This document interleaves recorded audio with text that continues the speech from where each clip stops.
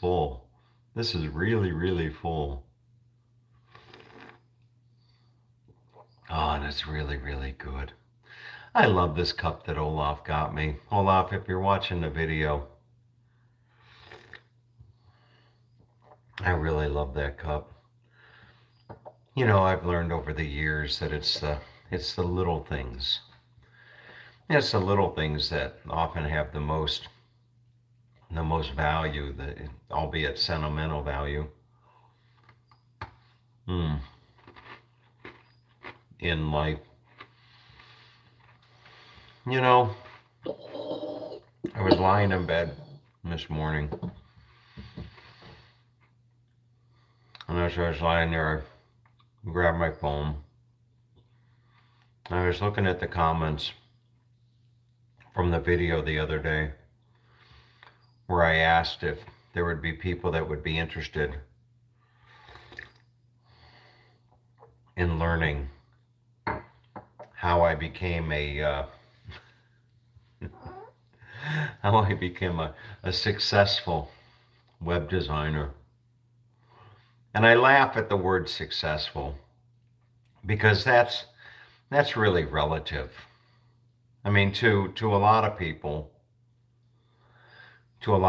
they'd look at me and they'd say, "Oh, he's got a nice house, he travels, he's got a nice, not one vehicle, but two, and he's got a camper, and boy, he's successful. And he's a web developer. If I become a web developer, then I'll be successful." And that's not necessarily true, because I know, I just hung up the phone with my old college professor that was teaching me programming JavaScript.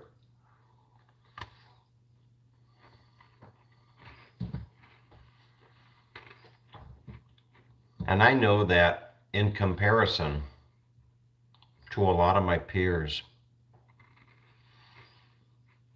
they run circles around me. They all run circles around me when it comes to coding and all that kind of stuff. And, I know people that are significantly smarter than myself. They can code better than myself. And they go out and they get good jobs. They get jobs that are, 100,000 a year, 120,000 a year, something like that. They go out and they get good jobs. But at the end of the day, they're still working for the man. They're still being told when to show up, when they can go home, when they can have lunch, all that kind of stuff.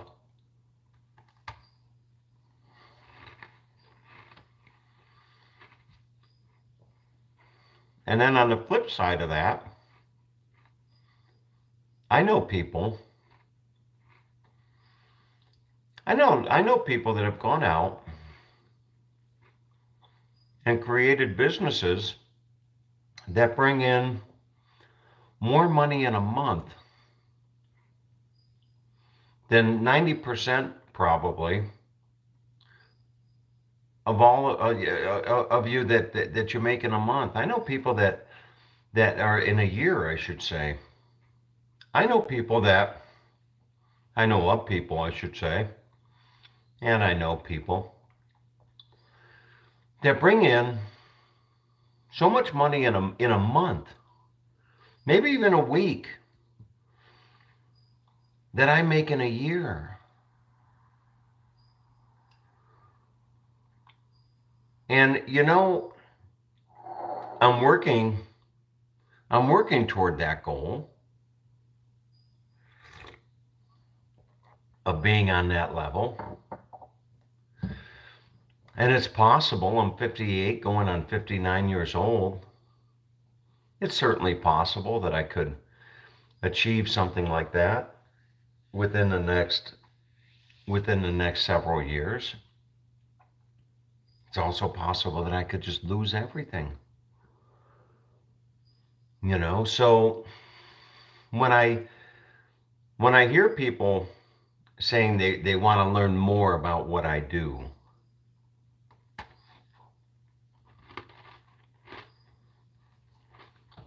the simple answer is to go learn this, and then learn this, and then learn that. I mean, the very basic fundamentals. Learn HTML, learn CSS, learn JavaScript. I mean, the very, very basic fundamentals. I can sit here and I can say, yeah, learn this, learn that. But there's so much more that goes into reaching a point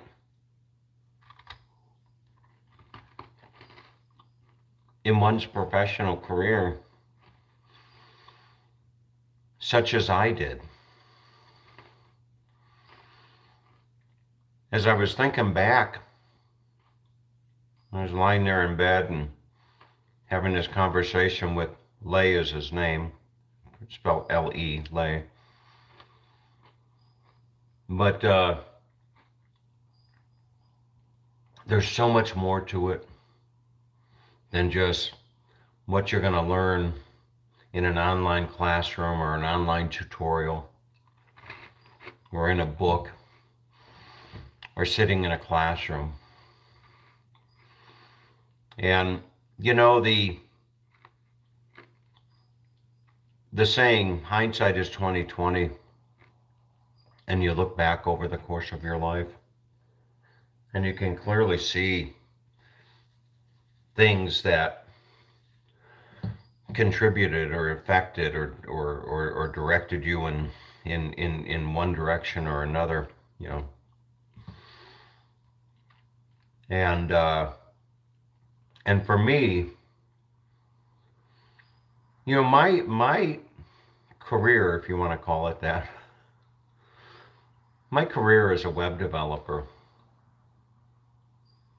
probably started way back in the late 1960s, early 1970s, I would have to say. I was born in 63. And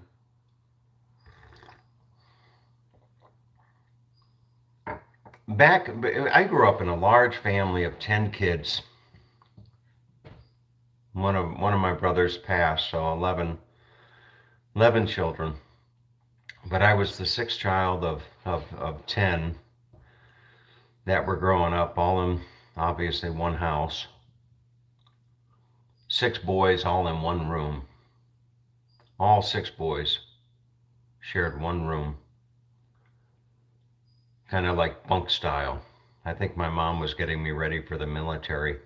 I think she knew that I was going to join the Army. And we had the 3rd floor of the home arranged in bunks. There were 2 windows on each end of the room, and there were 2 beds under each window, and then 2 beds in the center of the room. And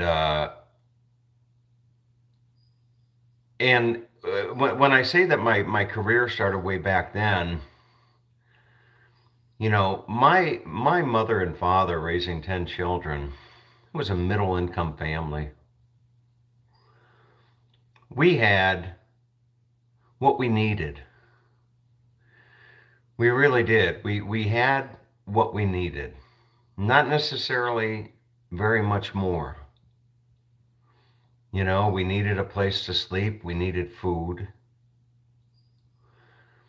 We needed, the health care, whatever. We had what we needed. And that was it.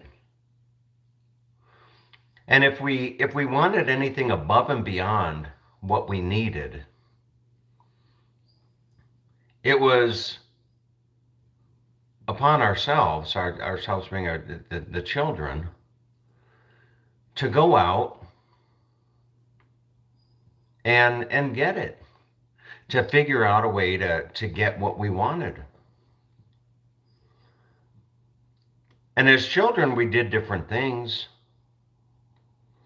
A lot of my brothers, most of my brothers, my older brothers at least, two older brothers, we had paper routes. We'd go out and we'd do the paper, you know, we every day. We'd deliver the paper. Or, you know, in the wintertime, we'd go out shoveling snow, raking leaves in the spring.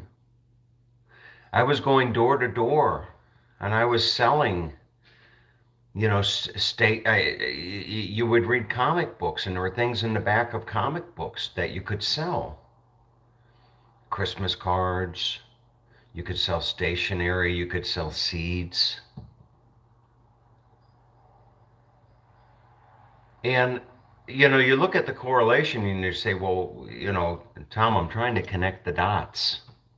Trying to connect the dots between being a web designer and shoveling snow and selling Christmas cards. And, you know, the dots, you know, to connect the dot, a lot of it goes to, you know, work ethic. It goes to work ethic. It goes to, you know, having something that you want, albeit you know, a transistor radio down at Radio Shack. So you can fall asleep in that room of 6 boys with a little pillow or a little radio under your head, listening to sports talk shows, you know, or what have you. Or, you know, the communication skill. Having a paper route with 60 some customers and talking to those people, walking up to a stranger's house, although they weren't strangers after, you know, a period of time, but nonetheless, walking up to a stranger's house and knocking on the door and talking to people,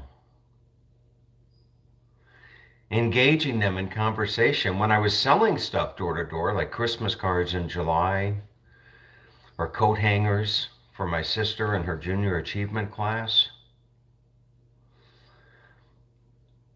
I was, at the time, at the earliest that I started knocking on doors, talking to people, I was 5 years old. Look at a 5-year-old in your life right now, albeit a son, a daughter, a nephew, a niece, a neighbor's kid. Look at a 5-year-old. And imagine that 5-year-old being me, walking around the neighborhood with a set of 3 coat hangers, knocking on doors.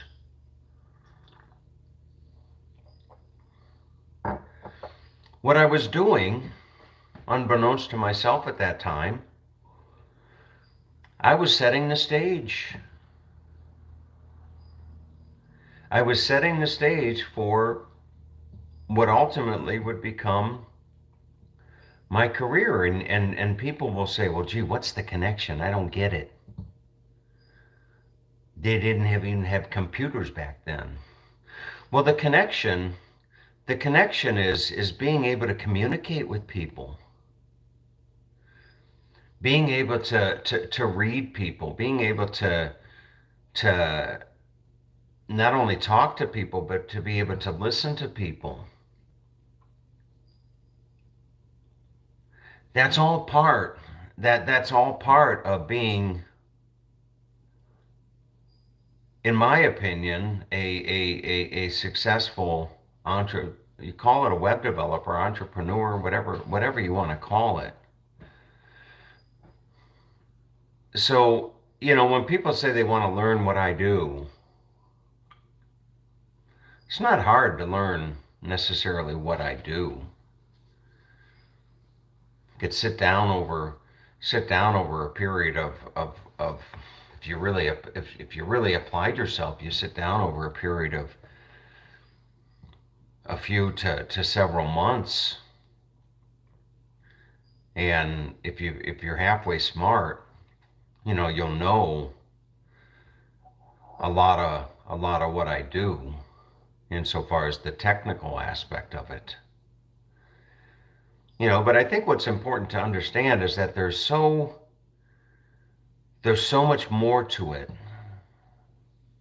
than just learning how to make a picture appear on a screen. There really is.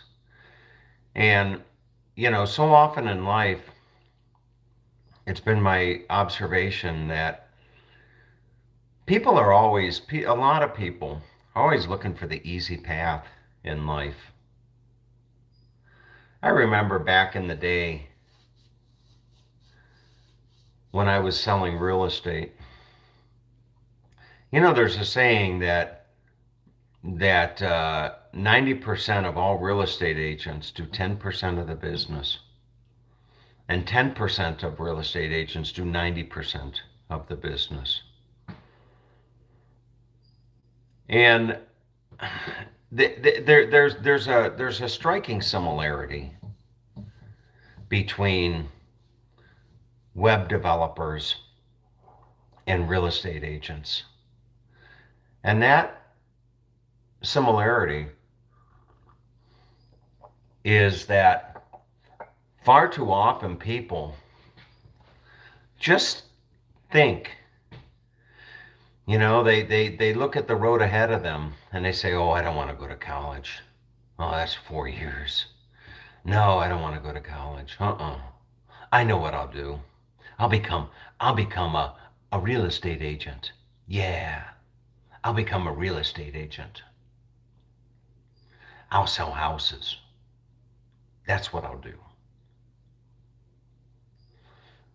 Or I'll become a web designer. Yeah, I know this guy on YouTube. He's a web designer. Yo, yeah, he travels a lot. That's what I'm going to do. I'm going to become a web designer. And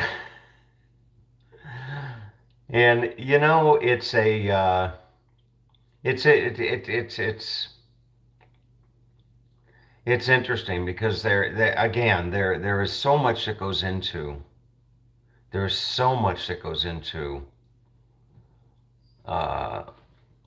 getting to a point in one's career where I'm at. And let's not overlook the fact that for me personally, it's been by nothing short of the grace of God that has gotten me to where I'm at.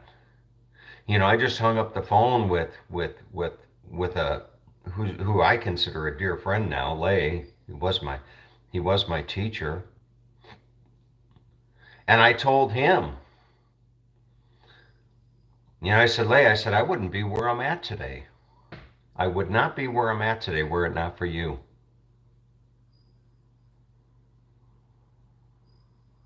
And I told him that several times. When I've had a problem, when I'm struggling with something, I may have walked out of his classroom 20 some years ago. But anytime I need to go back into that classroom, I pick up the phone and I call him. It's not always what you know, but who you know. And different people have come into my life. The programmer from Poland, Joanna, bless her heart. God knows where I would be right now had Joanna not come into my life and done for me what she did for me.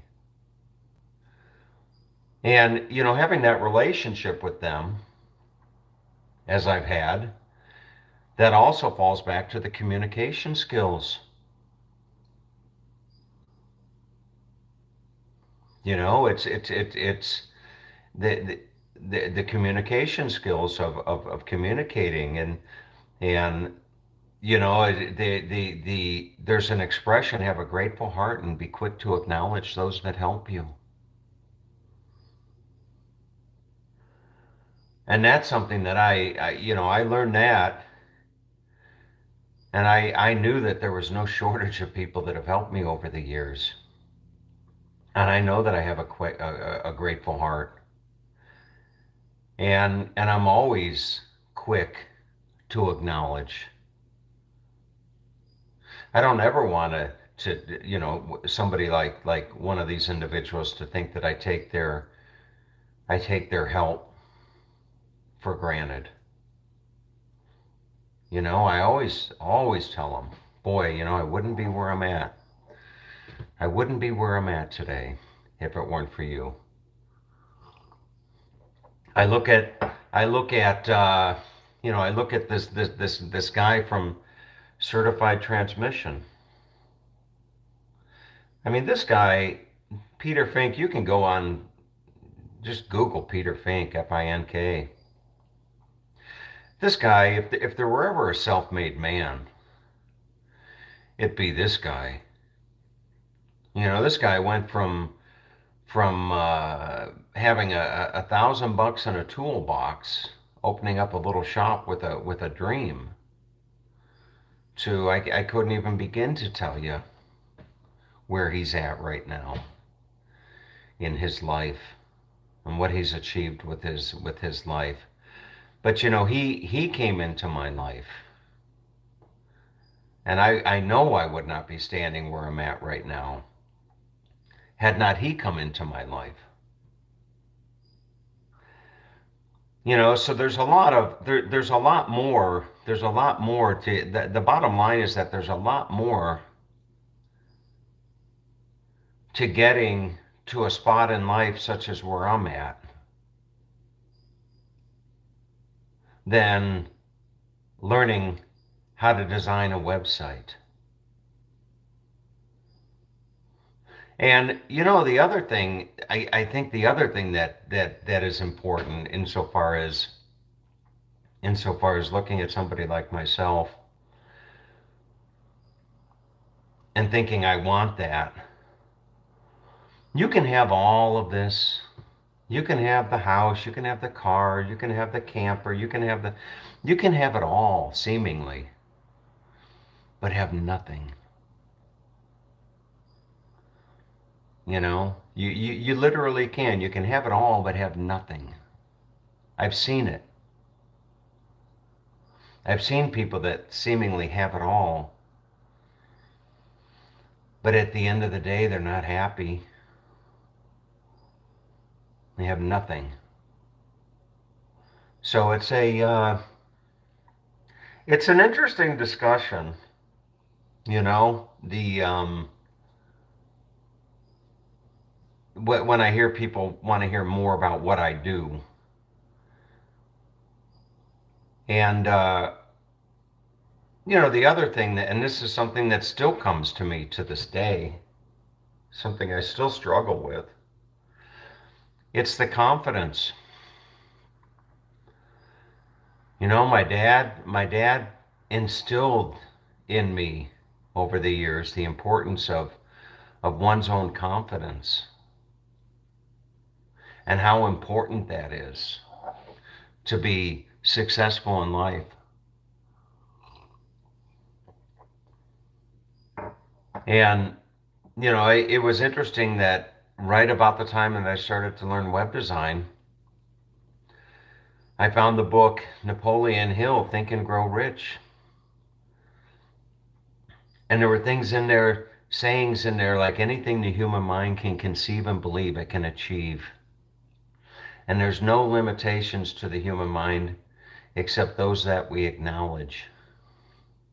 You know, it was stuff, little things like that And it was the hard work. I mean, I made a lot of sacrifices. I would find myself, sitting down on Friday and Saturday nights learning coding. I was on a first name basis with all the employees at the Barnes and Noble and stuff. And I'd walk in there with my laptop and my books, and I'd sit in there and I would learn. When everybody else was out, at the beach or watching football on a Sunday afternoon or out to the movies on a Friday night, there I was. And if you don't have that work ethic, if you don't have that work ethic, if you don't have that dedication, if you don't have the confidence in yourself, if you don't have the patience, nothing happens overnight. And when I say overnight, overnight can be, nothing happens quickly. Seldom does anything ever happen, quote unquote, quickly. But, for me, in wrapping this up, for me, web design was a means to an end. From the earliest age, I wanted to travel the world. I would sit in high school. I'd sit there in the classroom, and good old Lenny, Lenny there, and I forget his name now. We called him Lenny.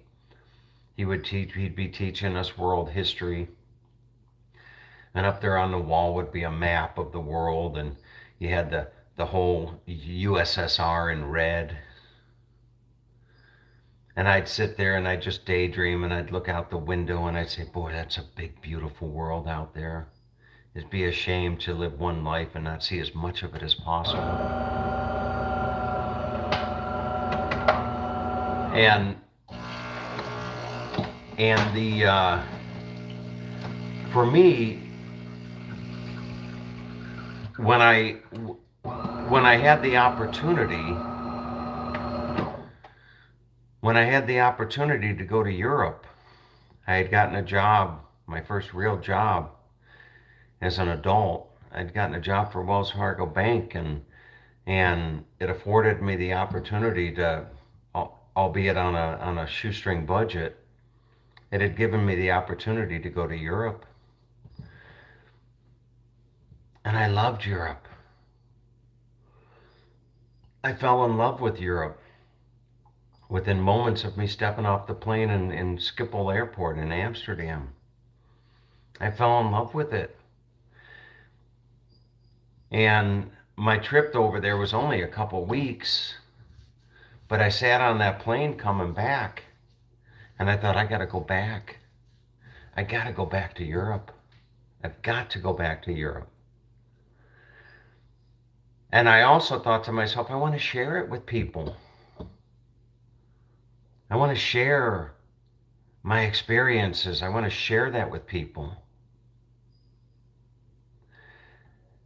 And then this thing called the internet came about.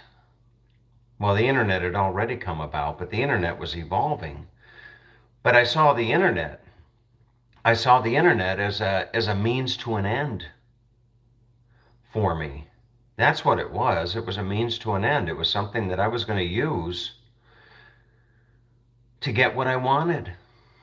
And what I wanted was to travel. So that gives you some background. I'll do, a few of these videos, how to become a web designer. And ultimately, I'll offer up some specifics as to my particular business model. Wouldn't be hard to duplicate what I do. what I do, it's just it's a service related, any service related. Just go to, you want to see what I do, go to abcautocare.com and then flip over and go to maliamassage.com, MALIA massage.com, and then go over to Totem, like totem pole, totemappliance.com. It's just a website. There's nothing fancy about it, but it makes the phone ring. My client's phone, it brings them business. You know, and that's at the end of the day, that's what it's all about, is making a small business's phone ring. So, you know, on a personal note, there's going to be somebody, inevitably, don't ask me how to spell that, inevitably, there's going to be somebody coming along, Googling how to become a successful web designer, or YouTubing, searching YouTube, and they're going to find this guy standing in his kitchen, drinking coffee, saying, that's good. That's really, really good. And they're going to think, what the hell is this? And then who knows, they could become a subscriber, like She Rides Two Wheels over in Oregon. But you know, on a personal note, I'll show you what I did yesterday. This is a you know, I don't know if I would call it a labor of love, but the weather has finally broken. Autumn is in the air. And you know, yesterday I struggled with my lawn. Those of you that watch my videos, you know the call it an obsession that I've got with the lawn. But you know, annually you should do a process that's called aerating and thatching a lawn. Aerating is where you go through with these little spikes, and the spikes kind of open up the soil. They put little holes in the soil that are about the size of a dime. And when you're done aerating, the whole lawn is just covered with these little 3 or 4 inch plugs of soil where the aerator brought that dirt out. And the purpose of that is to let the fertilizer get into the soil and the water. And then the next step that you want to do once a year is called thatching. And thatching is where you go through and you're getting all the dead grass out, you know. So interestingly enough, you know, yesterday I decided to cut the lawn down, because the lawn oh goodness gracious, how to design websites and how to take care of a lawn. But yesterday I decided to cut the lawn down when it's really, really hot. You want to let the grass grow a certain length, because the length of the grass, the depth of the grass can protect the roots from the hot sun. But now that our hot days are gone, you know, I decided to cut it down, because I was cutting this lawn like twice a week. But boy, did I struggle yesterday to get this lawn down to where it's at now. I really, in some places, I think I butchered it. You know, but today I'm going to go out and I'm going to get an aerator, and then I'm going to get a thatcher, and I'm going to do this lawn. And a lot of people would wait until spring, but I'm not. I'm going to do it in the autumn, because it just makes more sense to me to do it in the autumn, when the lawn is nice and, relatively speaking, healthy. You know, that's when I'm gonna do it, because I'm trying to get this. I want to get this lawn ready for. I want to get this lawn ready for the spring of 23. That is going to be the year. Look at this. You know, these sunflowers. Since interestingly enough, these sunflowers, they bow to me when I come out here. You know, it's like I'm their King Charles II. You know, they're kind of genuflecting to me. Is that the right word, genuflecting? But look at the strawberries. Isn't this something? Look at that. Boy, is that a beauty? Is that a beauty or what? Oh, goodness gracious. All right, folks. There's my little pumpkin. Let's see. Just wonderful. Really, really wonderful. And look at that melon. Oh, boy. Look at that. Boy, if I could just find a woman with melons like that, you know, that would be nice. All right. Have a, I'm talking about those kind of melons, not the other kind. Please. Okay? All right. Have a nice day.